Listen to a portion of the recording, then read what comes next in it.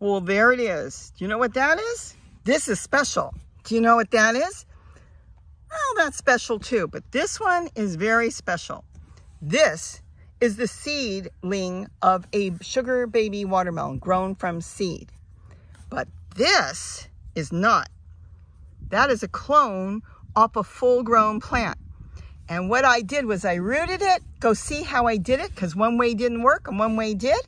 And now I've got a new plant growing right there off the mother plant. So not only have we been getting watermelon to eat, we're going to grow watermelon at the same time the watermelon is still growing off the trimmings off the original plant. Go check out the video. I'll put the link in the comments and you'll be able to see exactly how I did it.